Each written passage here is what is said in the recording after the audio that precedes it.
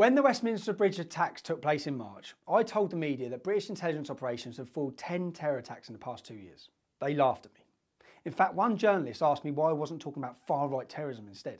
And I don't even think the recent news that the police have thwarted 5 terror attacks in the past few weeks alone would make them reconsider their argument.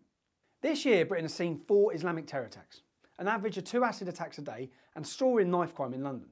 Some of these recent terror attacks that they've stopped, they were foiled just minutes away from being successfully executed.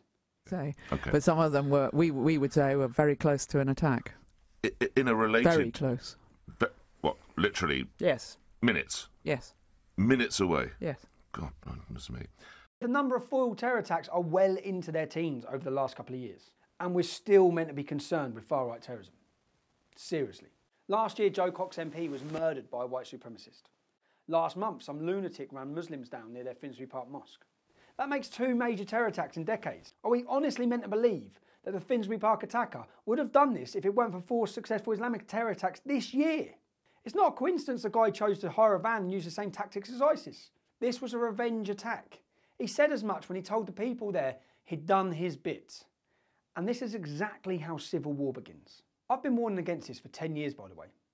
The media like to paint me as some right-wing lunatic who thinks only Muslims can commit atrocious attacks. When actually I've been warning the press and the politicians that more Islamic terror attacks against us means more terror on the streets in general. Can we please all wake the hell up to this? Right now, British security services, MI5 and the police are a bursting dam holding back a torrent of Islamic attacks. Letting just one attack slip through the net increases the chance of a violent response from a pissed off member of the British public. We have to tip our hats to the people managing to stop these attacks. But we also have to ask how sustainable this whole situation is.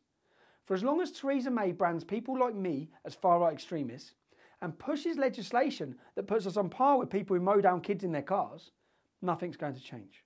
The burden on the police and MI5 is going to become so great that terror attacks slip through the net all the time. And at that point, I can only help but wonder, how will the British public react? Will they sit back and accept it? Or will Britain descend into chaos and share the same fate as Lebanon? To all those people who think that can't happen here, nearly 30 years ago, Lebanon was a Christian country that invited Muslim refugees in. They then launched a bloody civil war against them, using exactly the same terror tactics that we're experiencing now. Wake up, this can happen on our streets. Thank you for watching. If you like that and you want to see more, click like and subscribe.